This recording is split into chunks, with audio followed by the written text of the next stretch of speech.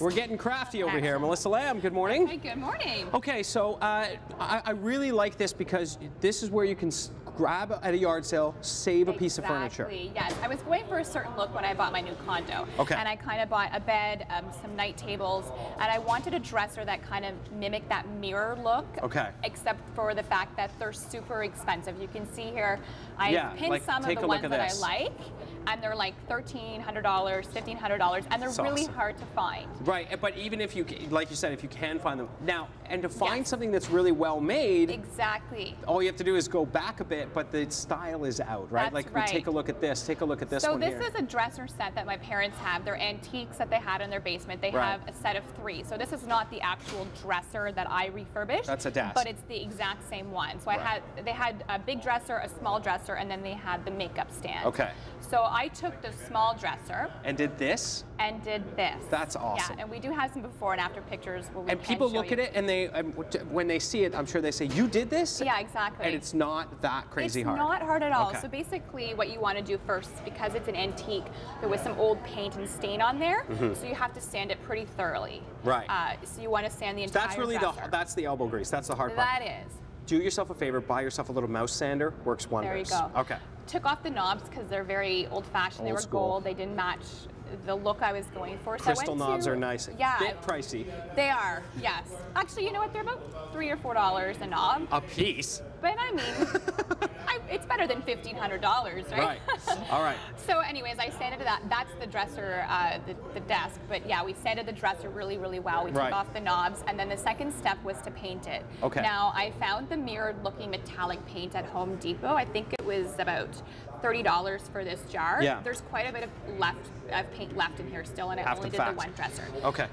The thing about the paint is use a really good roller to put it on. Okay. Because a paintbrush will kind of slide off, and you'll see the little streaks in the wood. So almost a sponge roller, yeah, so you don't like a see really those, good sponge or a roller. really. And I had to do about 3 coats of this paint. Okay. And it dries very, very quickly. So just keep that in mind when you are painting it. So and then we're going to see it now. I'm just going to put a little bit on a paintbrush, because just to kind of show you.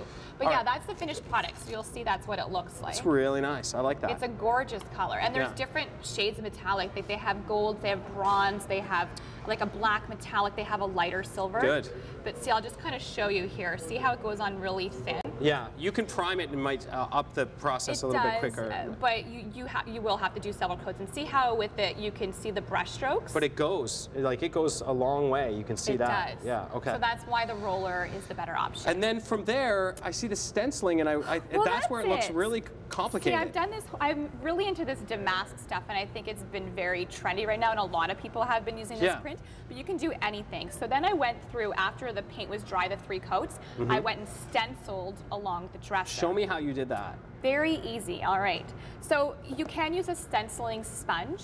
I find these are a bit trickier. Okay. One of the key things you're going to want to do is you're going to want to tape your actual stencil to the board itself. And you can measure to make sure it's equidistant and looks great. Exactly. Unless you're an artist like Melissa, then you can eyeball it. So yeah, it's true. I'm gonna attempt this. Okay. So you're just gonna. I find the little triangle makeup sponges that you could buy at the dollar store. Very dense sponge. Yeah, are the best. Okay. They're the ones that are gonna apply it perfectly.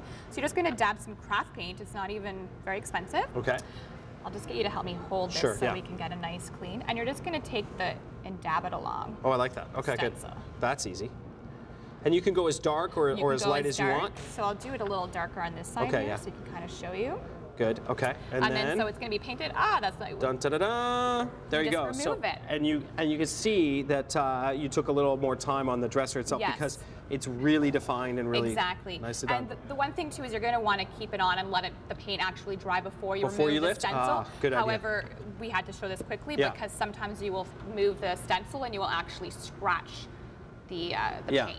And changing hardware on things is one of the fastest ways to change something for the better, right? Exactly. It didn't take that much time. It was super inexpensive because I already had the dresser itself, so it cost probably about $45 to do it myself with all my supplies. So and it doesn't really have to be your color scheme. You have some other ideas on Pinterest. Take a look. We took some other, using the damask print. I already had black furniture. That's why I went with the silver. Yeah, you can paint your dresser black and add a silver damask print. You could do color if you want, especially for baby furniture. I know a lot of people don't want to invest invest in spending tons of money on a crib that you're only going to use for a couple of years. Right. So if you buy an old antique, you can refurbish it and make it your own. And you could probably, when you do this, if it is something that you're not going to keep forever, you might be able to sell it for more than you bought it for. Exactly, or you can change it from boy to girl. If you have a little girl and you do pink, you can change it to blue very easily. Look at you. Inexpensively. Saving me cash and making things look better than they did in the first place. And then you have a unique design where no one else will have it, right? CTV Otmorn Live. Look for us on Pinterest. Really, look for Melissa Lamb on Pinterest. All right.